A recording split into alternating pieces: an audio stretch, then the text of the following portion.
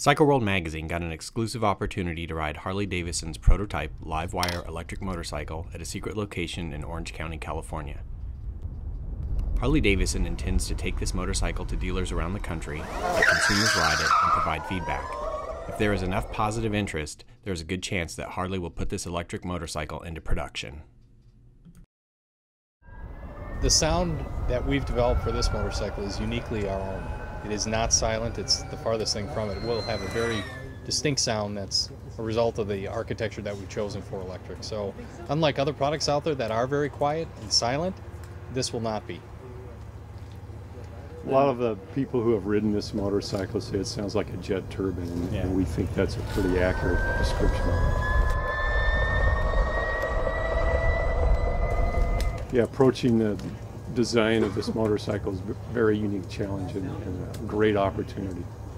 So, but just like our V-twin engines, we've highlighted the motor on this motorcycle.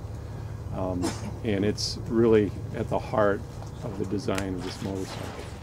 So we start with proportions and profile, and just designing around a big black box of batteries isn't that exciting. So we wanted to make sure we had the right emphasis. So first of all, it's the motor, and then the frame. And you'll see this very strong gestural frame that goes from the handlebars all the way to the rear wheel. And like many of our bikes, hardtails, softtails, and it allows the rider to kind of sit in the bike and become part of that motorcycle. So that's a very important thing that you'll notice.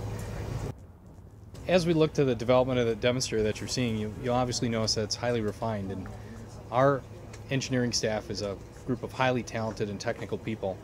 So the resources that we have internal are certainly bigger than some of the other people that are out there in the two-wheeled space.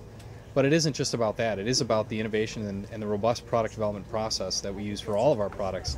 This one happens to be a demonstrator, but it was built using the same fundamental principles that we use in all of our engineered bikes. We just know that we have this opportunity, and as the market matures, as the infrastructure matures, we want to use all those resources that we have at our disposal and make the greatest riding experience possible given this technology. This is a very different product in a lot of ways, and again, keeping it framed in a demonstrator and us going out to the world to highlight the innovation meeting art that we're capable of, I think it will surprise a lot of customers and a lot of people out there that it's not what they would expect out of Harley Davidson.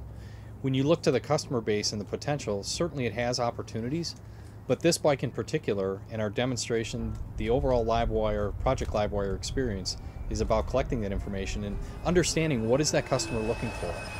So we're out there giving the customers an opportunity to really have a great input and for us to glean information and use that for the future. This really just shows a commitment to our technology, our innovation, and to the future.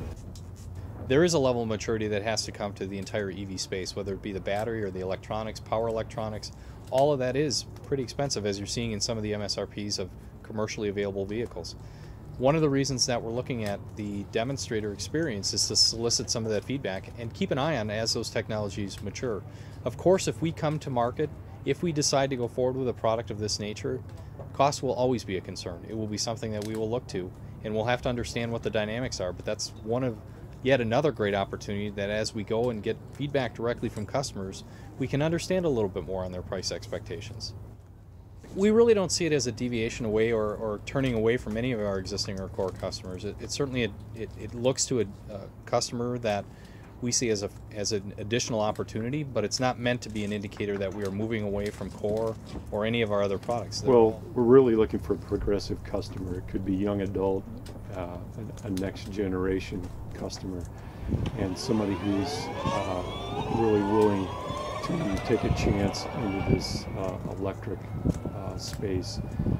Someone who's not afraid. And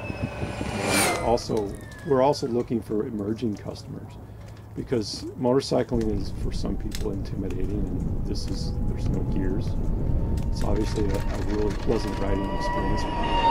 The honest answer is we haven't really set any time frame. If and when we decide to take this forward, we'll take that feedback and look at where it fits best in our product offering. Understand we're working on new product day in and day out. This is one of many future products. So from the standpoint of where it fits with our overall life cycle will be determined by the response. Is certainly a big factor of that, whether we entertain, is this something we want to do as a future business opportunity? But right now there has been no time frame set to when or if we would come out with the product. Our first impression with the Harley Davidson LiveWire is very positive. It's fast, fun, and more importantly, feels like a real motorcycle, just with an electric motor.